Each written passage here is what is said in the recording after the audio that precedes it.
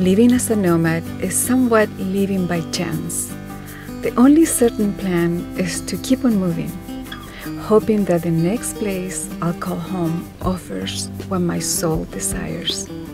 Usually solitude, immersed in nature, far away from society's noise.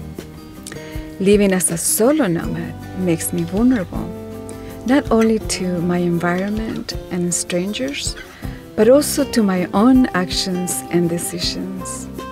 Sure, I could find something to blame other than myself, but those days are behind me. I'm here to grow and accept. I accept that this was my biggest stupidity. Going alone without off-road experience was my biggest mistake yet, because it could have cost my life. The trails look easy on the map, but what do I know about maps and topography? I knew that this area has so many attractions, and I had not seen any because it was too hot to do anything outdoors. I was getting anxious and decided to explore in the Jeep the day before leaving this gorgeous area. This is the day I could have died at the Superstition Mountains foothills. Little did I know that the Superstition Mountains holds incredible history and legends of massacres, hidden treasures, murders, and Apaches protecting the area.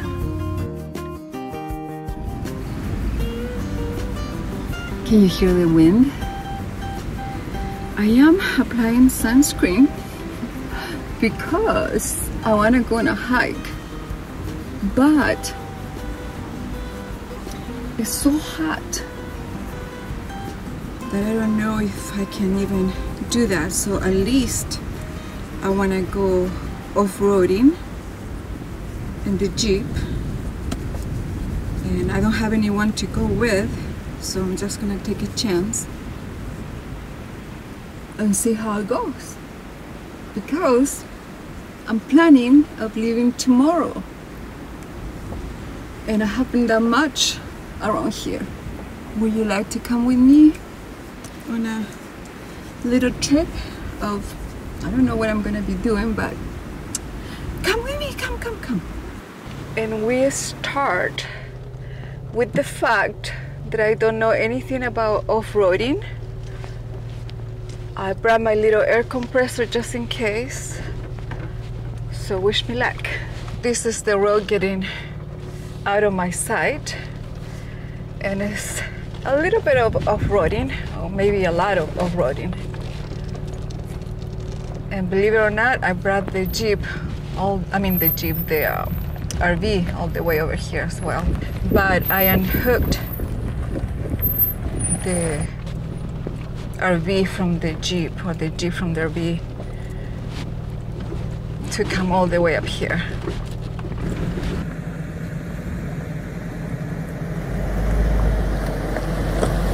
I came to explore this area yesterday, and it is, I'm gonna say, maybe medium off-roading. I don't know if that means anything in the off-roading world, but for me, it was a little bit risky maybe, but not too bad.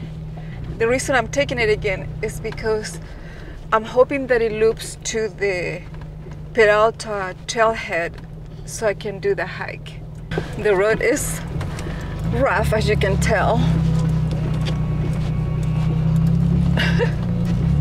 I think this is the scariest part.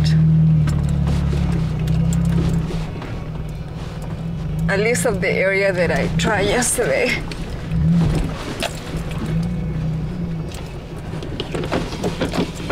Is this what you call crawling? I'm crawling, right?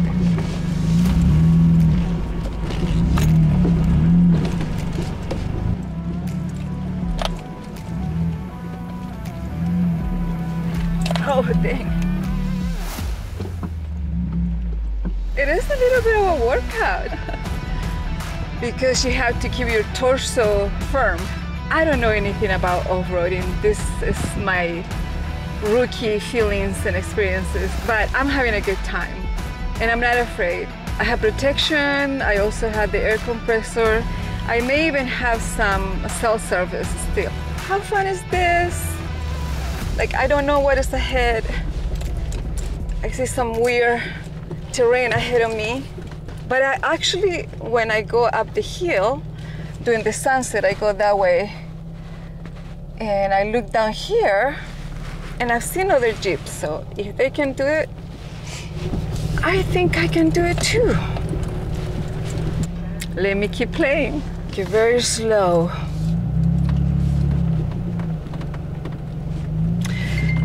No, I can't talk right now.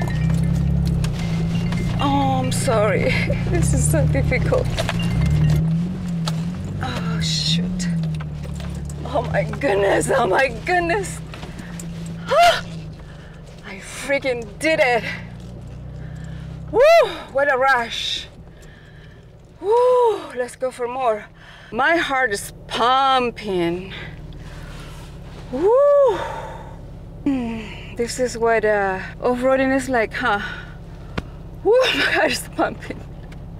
I don't know, you guys, I don't know if this is gonna continue. My only worry is that I'm here alone if I get a flat tire. I don't know if I have reception still. The last time I checked, I did.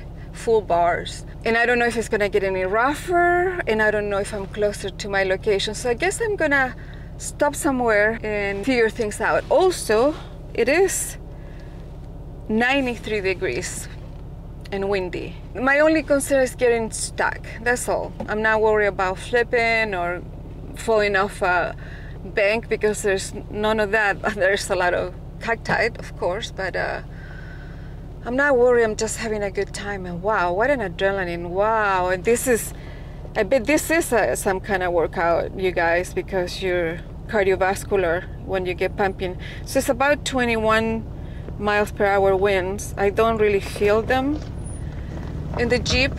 There's no way to turn for me, so I'm gonna keep at it and see what happens. I'll report as I go.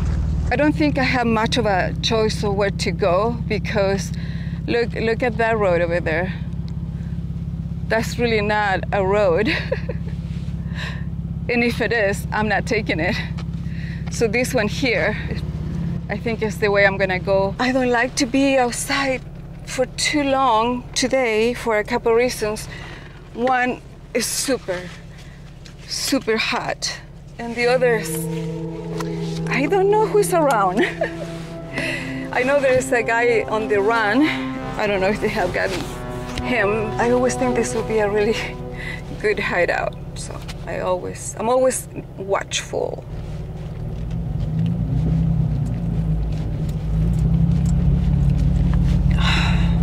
I think it gets very rough again. This is just a campsite.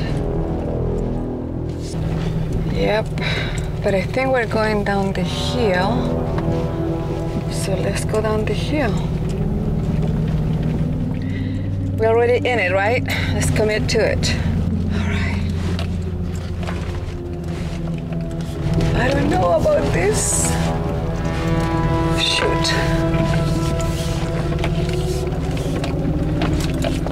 Ah! You see? Thank goodness my Jeep is so little. Because, shoot. Oh my goodness, I've never done this before. Claudia, what the heck are you doing? Oh my goodness. Okay. Shoot. You guys, what the heck? I don't think I can do. I don't think I'm supposed to be here. There's no way. Oh. Okay. Oh my gosh. How am I supposed to go down there without flipping? You guys, I'm gonna die. I'm freaking shaking. My phone died because it is so hot that the phone needed to cool down. And I was faced, oh my gosh, I was faced with no choice but to go 90 degrees vertical had no choice.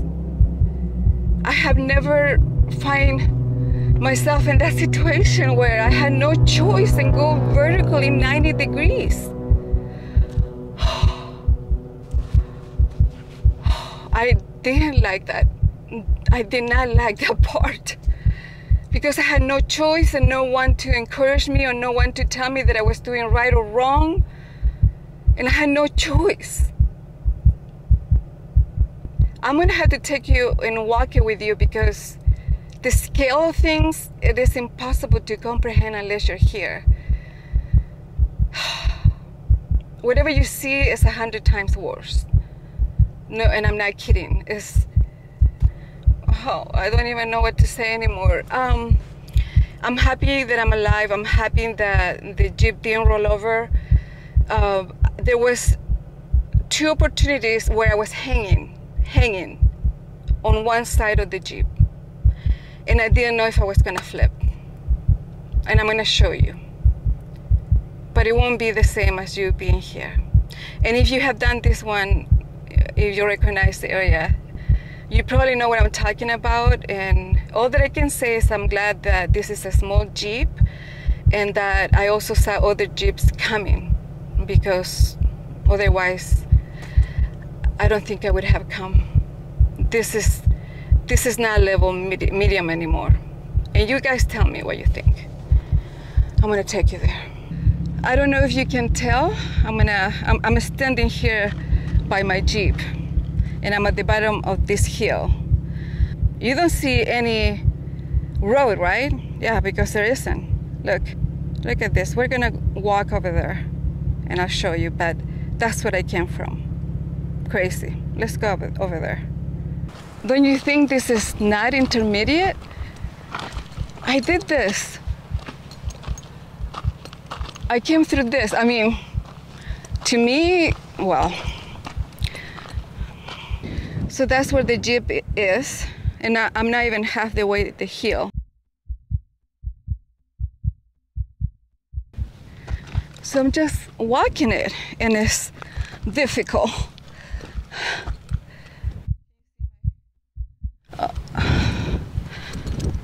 I mean,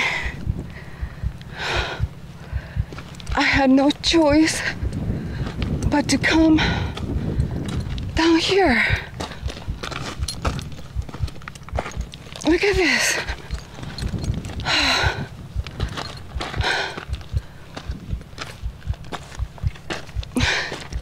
You see that? And wow, crazy, huh? Yep. And I was hanging where you see this middle area here. I was hanging in one wheel, one tire, because I took, oh shoot, see, I almost fell, because it's so vertical.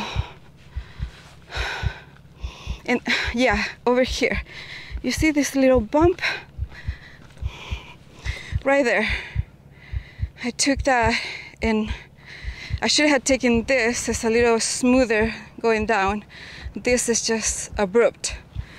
But this is the one I took thinking I'm gonna go this way, which is seemed flatter, but it didn't work out that way. Yep, so I was hanging in the air, almost flipping in this area here. I don't know, for me this is a big deal. Crazy, crazy off-roading that I wasn't prepared for. And I'm truly hoping that, gosh, I feel I'm gonna fall. I'm truly hoping that I don't have another one like that. Well, at least I'll know that I can do it, right? Maybe that's how it goes. That's how we learn. You just throw yourself in the water and figure it out. Wow, this is gorgeous. Hot but gorgeous. Let me flip you around. Look at that view. How beautiful.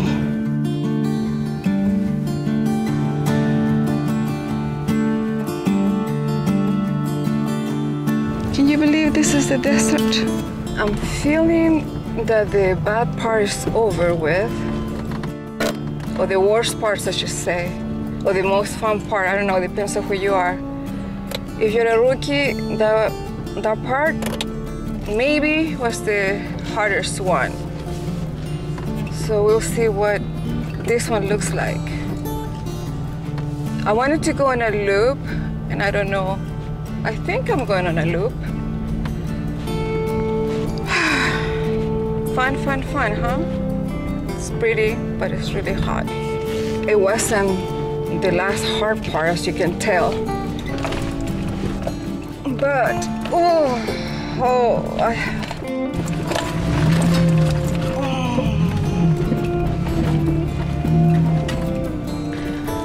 right. So, I was saying earlier that one of the things that I have learned about off-roading is take it slow. But now I'm learning that not always. Sometimes you need to give it some power to the machine. So the part that I was saying that it was the most difficult that I've done so far is true. But as you can tell,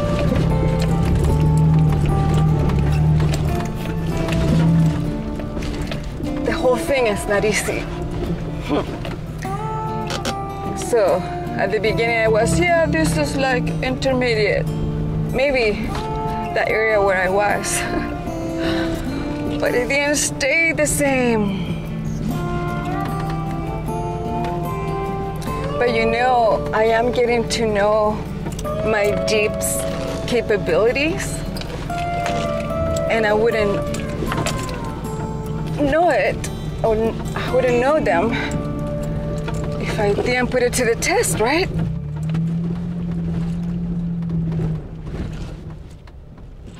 So, little Jeep, so far so good. Do I want to go? Which way? This looks like private property here with a fence.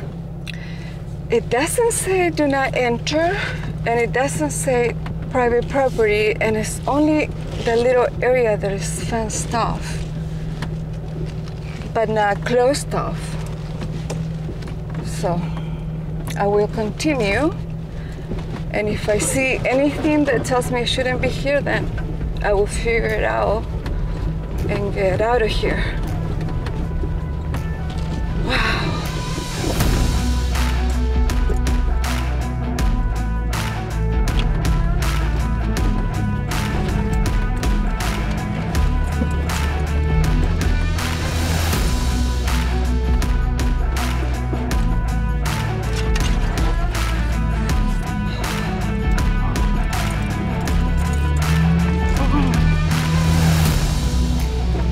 It's a lot of up work. Woohoo! Oh boy. Oh boy, oh boy.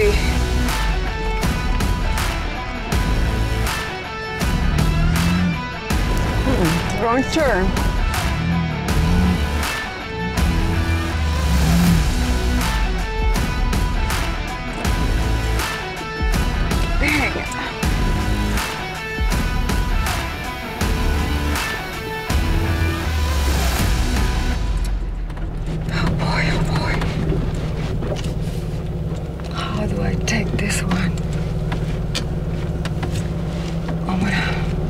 Try to see where other people went and hope for the best. Ugh.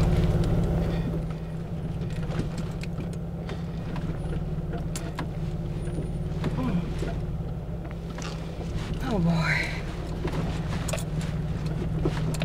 Okay. Okay, okay.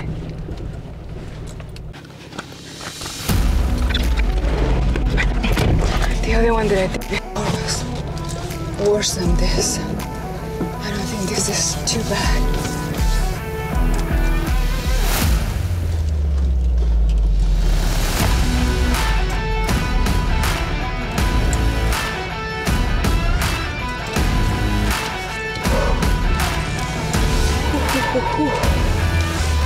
I'm so glad now that this Jeep is lifted, I cannot imagine. Oh, I did it! I did it! I did it! I see a car on front, so I just wanna be safe, and in case it's the boogeyman, he'll be on video for you. It is an Arizona plate. I'm gonna see which road should I take. Oh crap. Maybe I should have taken the other one.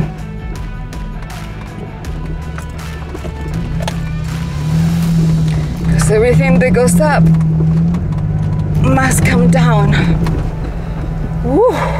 According to the map, I'm very close to civilization. Yep, I see some houses.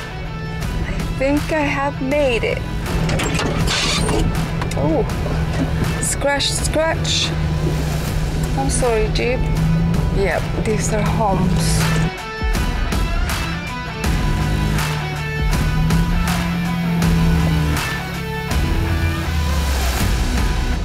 Find the road. Woohoo!